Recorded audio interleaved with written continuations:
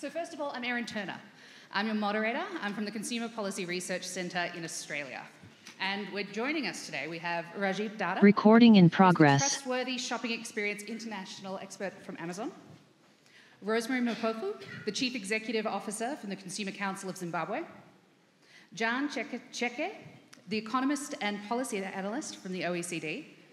And joining us online will be Manorama Mathur Dabadin, the Permanent Secretary, Ministry of Commerce and Consumer Protection from the Government of Mauritius. However, to start us off, we'll be joined by Rainer Ettel, the Deputy Director General for Cross-Sectoral Consumer Policy Issues from the Government of Germany. Rainer, would you like to open with a speech? Thank you, Erin, for the nice introduction. Dear panelists, dear ladies and gentlemen, thank you very much for the invitation to the Consumers International Global Congress. I'm pleased about the possibility of speaking today as a representative of the German Consumer Protection Ministry. This is an opportunity for an exchange on current trends, challenges, and solutions in the field of consumer protection in an increasingly digitalized world. Today, we'll have a discussion about how to strengthen consumer trust in product safety. In times of globalization and rapidly opening new markets, this is more important than ever. I would like to encourage you to ask your questions and share your experiences in the Q&A session following to the discussion on the panel. Let us develop good ideas for further strengthening consumer protection in a way that ensures consumers are given the best possible support. On the one hand, online marketplaces make people's lives a lot easier, enabling consumers to get a better overview of the market, compare goods and services, and access products more easily. On the other hand, businesses and consumer advocates often have to contend with unsafe or recalled products remaining on sale or reappearing on the same markets after only a short interruption. To address this problem at international level, a number of voluntary agreements have been signed with online marketplaces with a view to protecting consumers from unsafe products. Ensuring a high level of consumer protection is also our goal in the European single market. For that reason, the European Union supports voluntary commitments by online marketplaces. Such voluntary commitments include the Product Safety Pledge and the Product Safety Pledge Plus. The businesses signing these commitments have taken a major step towards greater consumer protection. As an EU member state, Germany has transposed into national law the EU's General Product Safety Directive. But under the current legislation, online marketplaces do not have any obligations regarding the safety of the products sold on their interfaces. Therefore, the measures that are taken by national market surveillance authorities are of crucial importance. These authorities are able to take action also under the existing legislation on the basis of the EU Market Surveillance Regulation. Especially if no other means are available and a serious risk is posed by a given online content, national authorities may require the website to remove that content or clearly display a warning. However, online marketplaces are exempt from obligations regarding product safety until the new EU General Product Safety Regulation becomes applicable. The Product Safety Pledge, which has applied since 2018, helps to counteract this problem. The signatory companies commit to going beyond their legal obligations to better protect consumers from any unsafe products sold online on their interfaces. For instance, they commit to respond within 2 days if notified by a market surveillance authority of an unsafe product, to remove the product from their website, to cooperate with national authorities, and to take action against repeat offenders. And meanwhile, the signatories of the Product Safety Pledge Plus have entered a set of strengthened and expanded commitments in the field of product safety. These include proactively reviewing their sites for product recalls, for example, with the help of the information provided by the EU Safety Gate, and setting up internal notice and takedown mechanisms. The Product Safety Pledge and the Product Safety Pledge Plus provide a solid and effective basis for better cooperation between online marketplaces and national authorities. This is a positive development for German market surveillance, which incidentally is also very active. In fact, Germany continues to identify and report the largest number of unsafe products compared to other EU member states. However, the limited number of signatories detracts from the effectiveness of voluntary commitments. Despite the progress made, it is vital to continuously improve consumer protection and adapt it to the latest developments. In order to meet new challenges with an adequate legal framework, the EU has revised the existing General Product Safety Directive and recently launched a new General Product Safety Regulation. The new regulation will be applicable from the end of 2024. The experience gained with the Product Safety Pledge has prompted the inclusion of several previously voluntary obligations in the new regulation. During the negotiations, Germany keenly supported strengthening consumer rights and committing all online marketplaces to greater product safety. One of the successes of the negotiations was ensuring that online marketplaces will now have to conduct random reviews as to whether a product sold on their platform has been reported unsafe. To remove such unsafe products, they will need to take suitable measures and establish internal processes for product recalls. So for Germany, the new regulation is a major success.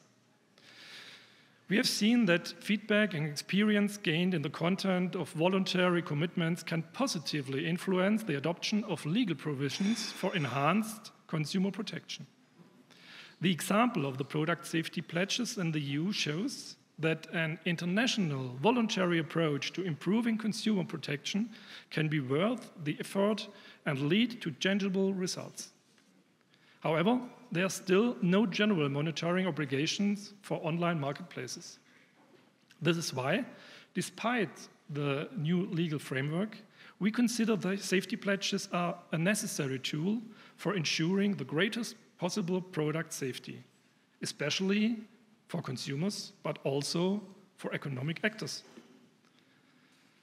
Dear ladies and gentlemen, in a world that is in a constant flux, a world in which consumers and businesses, consumer advocates and market surveillance authorities are always faced with new and increasingly complex challenges, the capacity to adapt is vital for ensuring adequate protection of our rights and interests. A consumer-friendly, sustainable future is our common goal. This conference offers an opportunity to share experiences and ideas and to shape an environment in which every consumer can act safely and with confidence. At the end of my remarks, I would like to propose the following question for discussion. What should be the key components for an effective framework for preventing unsafe products from reaching consumers and causing harm? And can this be agreed at international level? Thank you very much for your attention. Thank you, Mr. Attell. A fantastic question was posed to us at the end of that speech. And I might go first to our expert from Mauritius. Hello, Manorama. Very interested in your views. What do you think should be the key components of an effective product safety framework? And can we agree on those at an international level? Thank you. Thank you for inviting us to participate in the conference, and my apologies for not being able to attend the conference in person due to unforeseen circumstances. But I'm grateful that we are being given the opportunity to intervene at this important session and of the conference. So your question was, what should be the key components for an effective framework for preventing unsafe products from reaching consumers? Looking at the issue from a human rights perspective, which is essentially based on 3 principles that of being universal, indivisible, and interdependent, and referring to specific articles of the Universal Declaration of Human Rights, the application that to the effect that if citizens around the world should have equal treatment to the right to safety, that the same level of legal protection should be applied wherever we are in the world.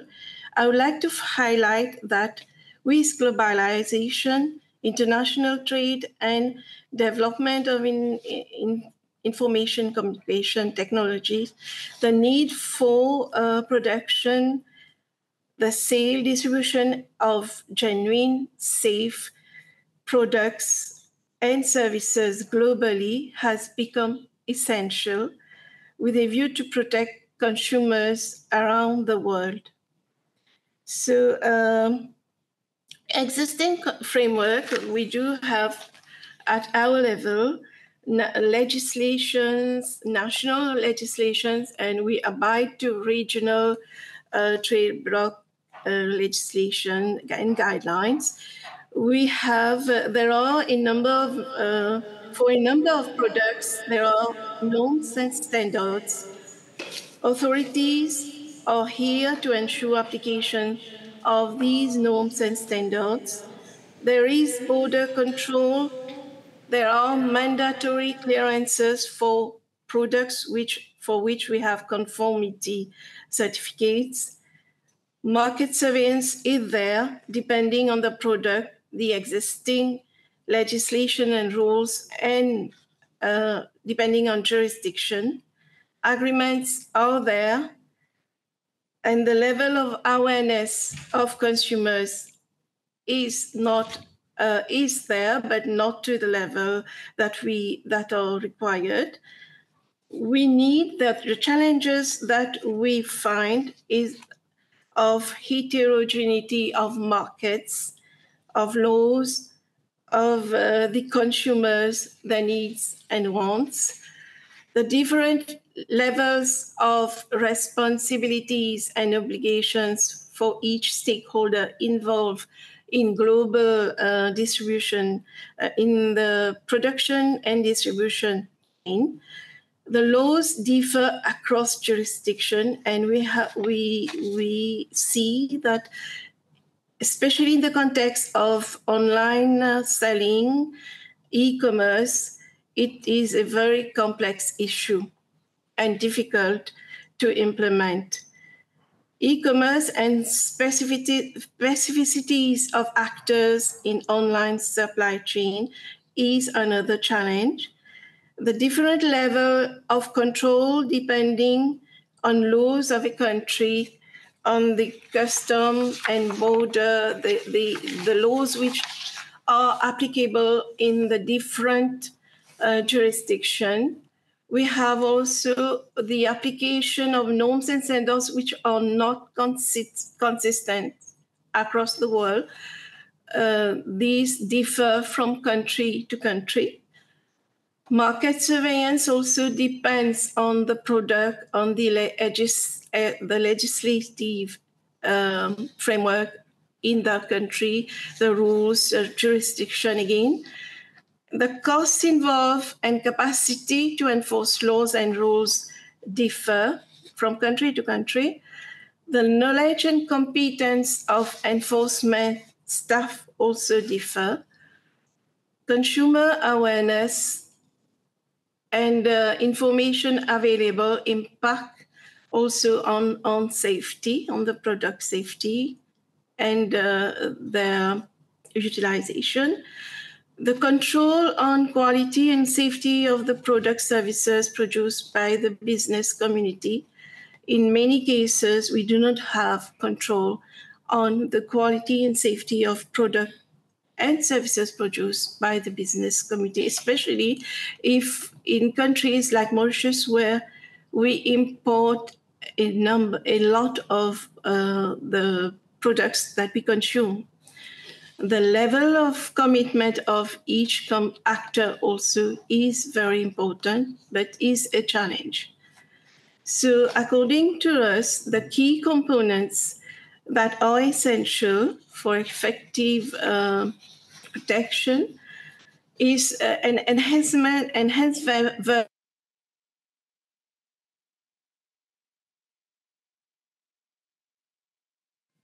All right, I'm so sorry, we've lost the audio just there.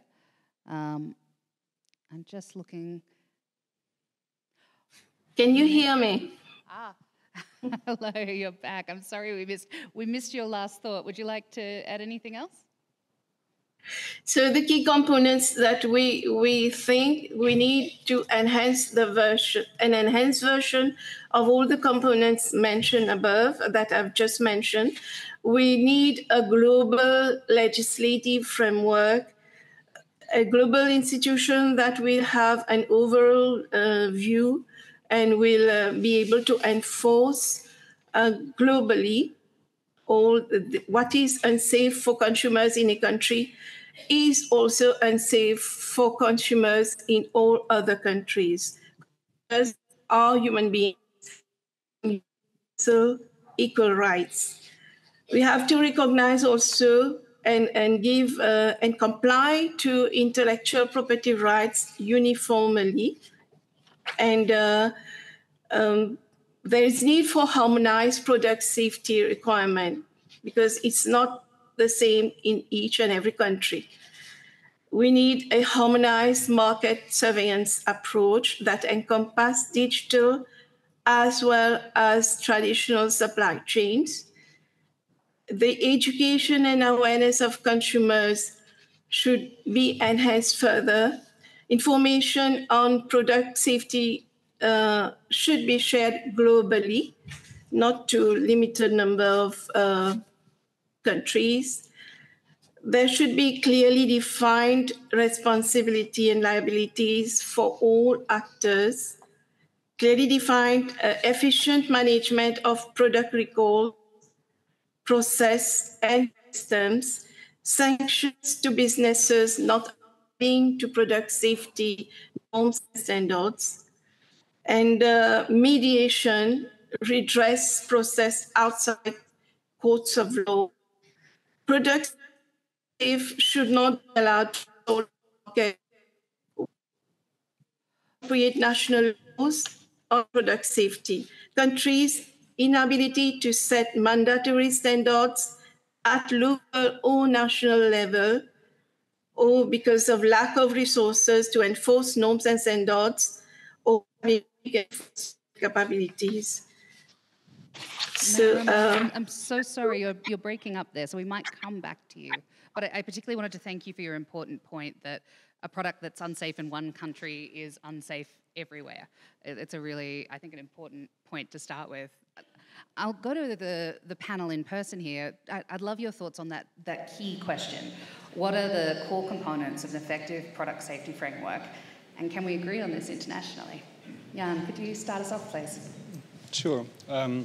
So first of all, thank you, CI, for having us here, and thank you for this great question, which is really a question I think the OECD has been working on for over 40 years. So we had the first recommendations on product safety back in '79, I think, around that time.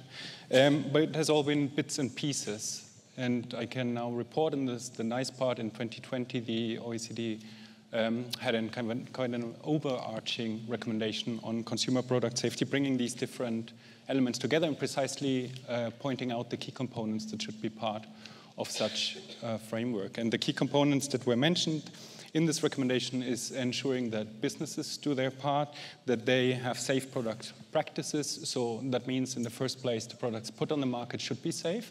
The recommendation actually talks about a right of consumers to expect that products that they buy are safe. And then if something goes wrong, businesses, there needs to be something in place that makes businesses retract those products from the market. The second component is more related to the government part. So there's a role for government. You need an authority that has the power, for example, to say this product is really unsafe, we need to withdraw it from the market.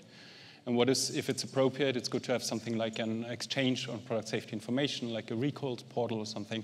This is something that on the government side is quite helpful.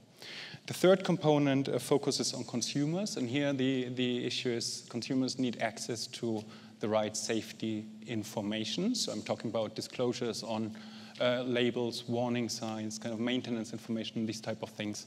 They need to be in place so that consumers can take informed decisions. The fourth component that OECD countries at least kind of agreed upon is also important. It's about risk assessment and risk management. And this is a thing that needs to be, it's a shared responsibility, has to be taken into account by both businesses and the government.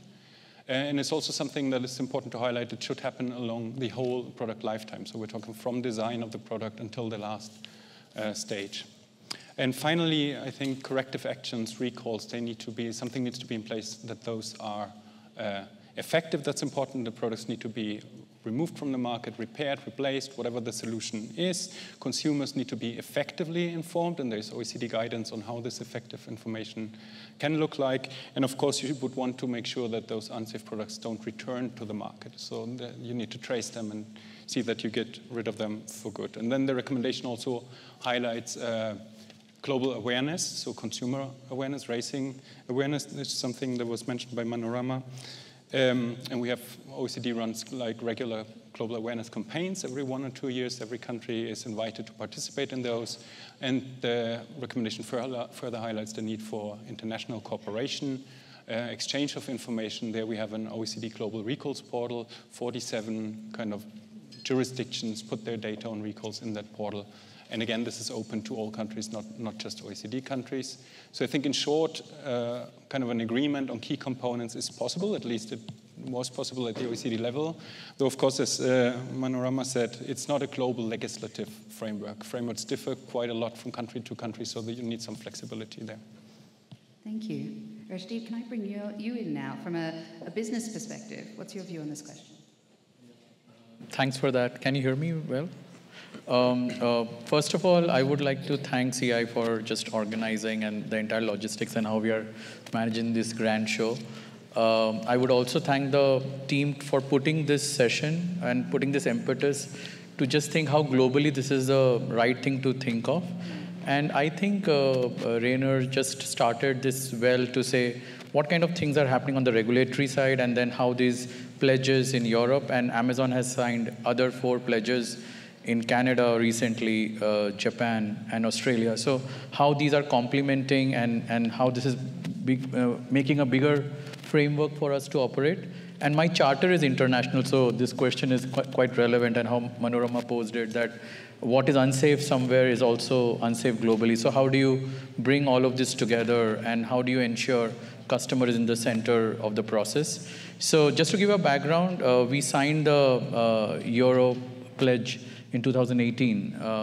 However, at that time, all the regulation was not framed. But from 18 to now, when we got that data or the signals, we understood what we should build in DSA or GPSR. So I think sometimes these are front runners of what can a regulation come to, and then you have more data, and then you frame those regulations. And now we are signing Pledge Plus, and on that Pledge Plus, there are certain pilots that we are doing with consumer groups, because we know the experts are somewhere in consumer groups, manufacturers, brand owners, who can tell us more about that industry or that specific product. And one of the frameworks or components that we should discuss is about collaboration. So going back on that, from Amazon's perspective, our 3 main components are innovation. So we start from customer. Customer is in the center of our process, and we invent on their behalf. So customers are giving feedback, there are recalls happening, we know the product reviews, complaints, globally what's happening in the external world. So we take all of those signals to ensure that our listing processes are better, and we can educate our sellers. So going to the next component, it is about collaboration, that how do we work with regulators, government bodies, consumer forums, trade unions, businesses, and how do we share that data so that it is global in nature. What's happening today in one of the continents with this e-commerce and borderless commerce, it will come somewhere else, and sellers and customers are everywhere. So it is important that we share that data and it is electronically transferred so that it is better managed. And we talked about frameworks and regulations which can govern those kind of data protection. And the last part is communication. I think it is very important where we tell customers how to use the product. The products may be safe, but we don't know how do we use it. Or we are doing certain of this messaging in some parts of the world, which we have to now bring it across the world. Something in Japan we do is Anshin Mail. Like how do you tell customers that when did you last buy, what is the expiry date, how can you subscribe it again, etc. So how do you go slightly more granular depending on the product type and the customer preference and give them those kind of emails, notification in time?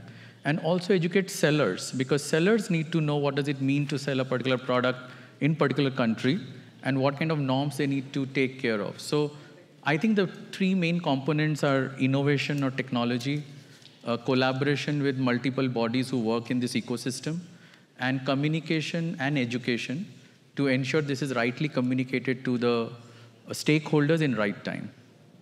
Thank you. Last but definitely not least, Rosemary, can you give us a consumer representative perspective on this? What are the key components of an effective product safety framework? Thank you very much for this opportunity. Let me begin saying all the efforts that the consumer protection movement has made in ensuring product safety, if we are not careful and we embrace with a lot of joy the online purchases that we are now doing, it has come with a lot of achievements, really, the digital space. But if we are not careful, all the efforts that we've been making over the years of trying to ensure that consumers are protected, particularly from unsafe products, may be drained away by online shopping. We need to ensure that we take up the issues of product safety in that space. We realize that there is a lot of fraudulent marketing, unethical behavior, where products are marketed as something else that they are not. We are seeing a lot of counterfeit products on the market, sometimes deceptive, processes are used, false claims, even green claims that are not real. And we find that there's a lot that is happening. And if we are not careful, all these bad things or the disadvantages may end up, overweighing the goodness that has come about with online purchasing. So it's important that we look at things like the legislation that surrounds consumer protection. It does not mean that if something is being sold online, the responsibilities that should be taken into account go away.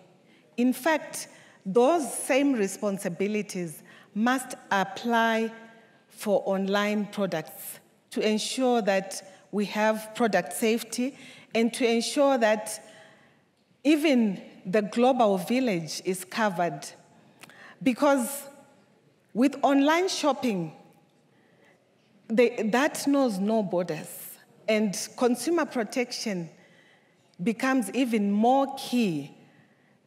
If we are not careful, consumers will continue to be vulnerable and continue to be exposed because of these borderless markets.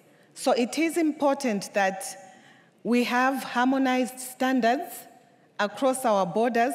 We do have frameworks for that. For example, the ISO community, which is doing that work already. If, as consumers, we demand that all online products must adhere to mandatory standards, I think that would solve our biggest problems that we are having because of these borderless markets. We are faced with a lot of instances where some countries which do not have proper legislation frameworks get, products being dumped into their countries through online markets, all because consumer protection legislative frameworks are weak in those countries.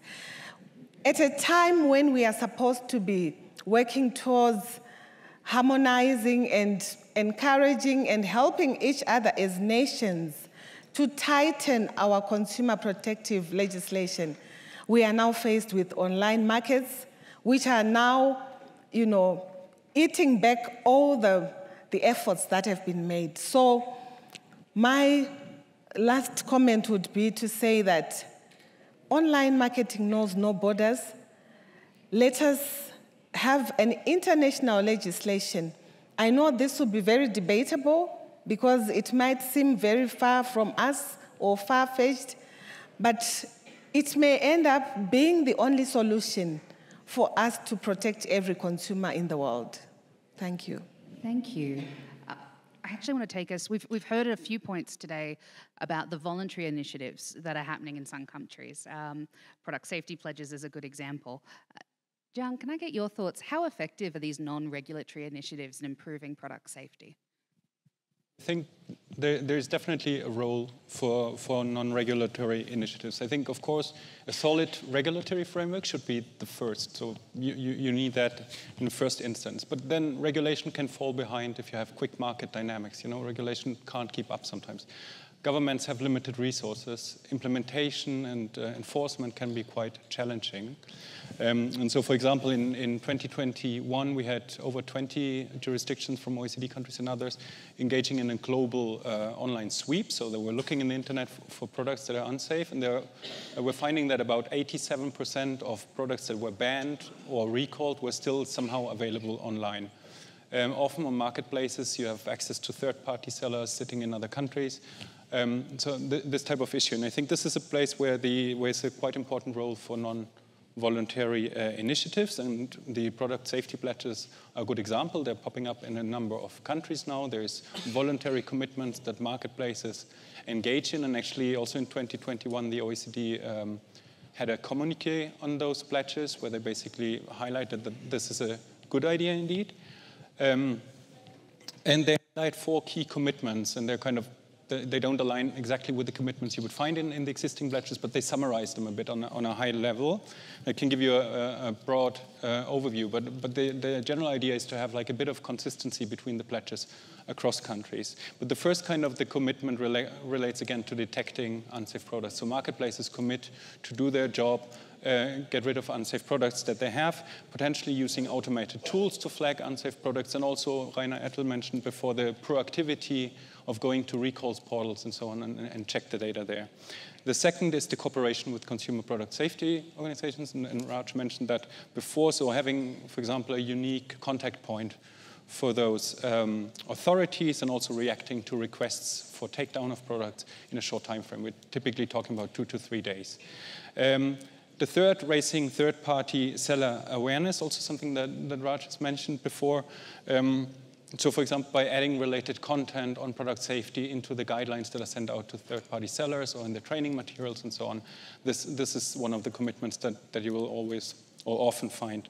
And then the fourth one relates to empowering consumers on the product safety issues. Here, for example, marketplaces could add a functionality for consumers to flag a product that they think may be dangerous. And if you look at the annual reports of those pledges, there really seems to be a progress there. So there's quite an effectiveness there. And I think more broadly, if you have a non-regulatory initiatives, and I'm including other initiatives there, like awareness campaigns, and they go beyond legal requirements, obviously they should do that. And then importantly, if they can leverage kind of reach of businesses or technologies of businesses or tools that are not available to consumers, I think then they can be quite effective. But it's always important also to have like a measure to measure the effectiveness. Thank you. Raj, you're involved in a number of product safety pledges and those non-regulatory initiatives. Can I get your thoughts on the effectiveness of these and how they may have, say, particularly assisted with cooperation between businesses and regulators? For sure. I think Amazon's cornerstone has been keeping customer in front, the most customer-centric organization, and then inventing on their behalf. So there were some of these mechanisms we already had, like customer reviews or customer complaints, and how do you build those signals and ensure you're scanning your selection and catalog every second, and so you know when the item is changing some of its key attribute. I'm taking a very simple one, although it is not a safety thing. Let's say the title of the product says it's a yellow shirt, and the image uploaded is a red shirt. So you directly know that there is something going wrong here because the product is not same as it's listed. And then we take some action, we inform the seller and selling partner, and then we do corrective action. So there's a continuous algorithm of image tech, large learning models, which is working. And then and as Jan put it very rightly, when OECD put the communique on this entire product safety pledges, I think it helped to kind of create a framework or governance model around these initiatives and how one country was leveraging from another country. And almost these are similar with some of the tweaks to local and regional models. And it has helped us to put a frame and put some thresholds. Like Amazon is one of the partners. There are other 10 businesses who have signed in Europe. So those businesses are giving those inputs. So you collectively get more intelligence out of these processes, and it helps you to put better detection models. And the most important thing is how do you educate customers about it? So we have started putting things like videos along with the 6-sided images. There are detail pages which talk more about how the product needs to be used. There are question and answers or product reviews where you crowdsource some of the information. But customers really do understand how do you utilize it, how do you, if it's a DIY kind of an item, how do you use it? Kid-safe products has been one of our initiatives around all of that. And also telling sellers, because there are regulations, but sometimes those regulations are not holistic till you know more about these innovative products. Like today, on many products like school bags or umbrellas, we have seen that we are getting lithium ion or button battery. So it is important to educate sellers as well that while you list such products, how do you clearly give out that attribute? Because then it helps us on storage, on delivery, on customer returns, etc. So the entire ecosystem kind of helps when you get into those voluntary processes and frameworks, because that would, I always feel that's like the forerunner or the precursor to what kind of regulations need to be formed. And some of the countries where some of the initial building blocks have not been done, they can all take a leap out of it, or they can jump to the next level of process rather than reinventing some of these regulations throughout the way. So I think it works. It has helped us. And I'm actually encouraging more other countries to sign those pledges or take some of these frameworks which has worked, because it will at least put some minimum standards into this process. Actually, this is a perfect point to get views from the floor, attendees from other countries who work in product safety. Now we have roving microphones, so please put your hand up if you'd like to ask a question, and people will come to you. Can we go to the front, please, Peter, to start? Peter, thank you. Thank you. My name is Mahmoud Tahiri, and I work for UNCTAD, the United Nations Conference on Trade and Development. And I'd like to put a word on the value of soft law in inspiring local models. So we have the UN Guidelines for Consumer Protection that were adopted in 1985, and they had really been the base for many legislations around the world. Right now at UNCTAD, we host an informal working group on consumer product safety, and in its work program, there is a general recommendation on consumer product safety, which is going to draw from the experience of the OECD, but then probably be applicable to all 195 member states of UNCTAD. But there's also a model law proposal to implement a 2020 recommendation at UNCTAD on preventing the distribution of known unsafe consumer products that are traded across borders. This is the case where products that have been found unsafe in one jurisdiction may be re-exported to a jurisdiction who has less capacity to act upon that safety concern. And it really brings to the fore the power of multilateral cooperation in this. So even if we don't get an international legislation, there are many ways that we can still move forward in this. Thank you. Thank you. Rosemary, I would love to bring you in and get your views on what do you think about the value of voluntary initiatives and where we need to step up to mandatory? Thank you very much for that. That would really be ideal if we have manufacturers who voluntarily come up with initiatives of protecting consumers from unsafe products. For example, testing of products must be encouraged across all products that are sold online. If products are tested, then maybe we get certification marks that talk to the conformity of those products to a certain standard.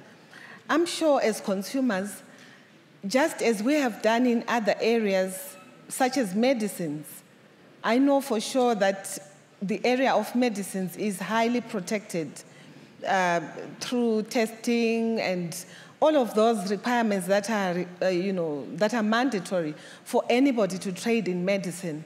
The same system could be used for other products, where we start off with companies that are manufacturing, voluntarily testing and conforming to certain standards to give consumers the trust and the confidence for them to know that indeed these products have passed the tests that have been done and they are indeed safe. Thank you.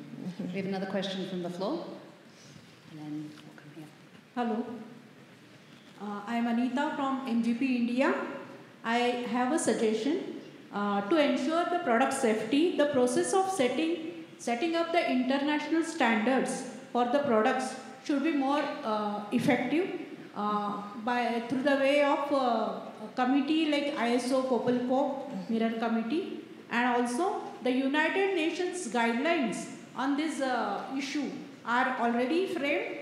Consumer International should follow up for the effective implementation of the guidelines. Thank you. Thank you. Now, we do have someone who knows the ISO process quite well on the panel. Would you like to add anything, Rosemary? I am very happy with the last speaker because I believe in standards. I think most of us as consumer advocates do believe in standards, and standards create fairness. They ensure that whatever product is being sold has really been seen to match the requirements, and it should be fair. Yeah. Okay, we have time for one more question, and I've promised up the front here. Hello, my name is Ann-Kathrin Hermacher from Germany, from EZTV. Thank you, the panel. And so I see that balancing consumer interests and business interests is a challenge, but a pledge, a voluntary rules can only be a start because it cannot replace enforceable regulation. So a pledge is in the sole discretion of the business. The business decides what to do, and the consumer has no say in it. So voluntary rules often do not help. Because when a product harms a consumer and they should receive damages for that, a pledge is nothing of help. So we need enforceable rules for the consumer so they can receive damages. Otherwise, it doesn't make sense. So, yeah, it's not enough to only have a pledge for consumers. We need enforceable regulation. Thank you. Thank you. Now we have a final question for all of our panelists, and I might go to, do we still have our Manorama from Mauritius on camera? If not, we'll see if we can come back. So I'd like to challenge the panelists, thinking particularly ahead in the next 3 to 5 years, some of the big challenges we have in the product safety space. What do you think are the most effective things that consumer groups can do to create a safer world to address product safety issues? Oh, and Manorama, we've got you back. Would you like to answer this question first?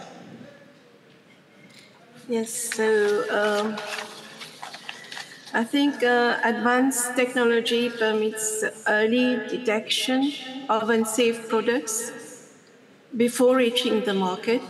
So with blockchain for supply chain transparency, artificial intelligence for risk assessment, Internet of Things for product tracking, and significantly enhance product safety.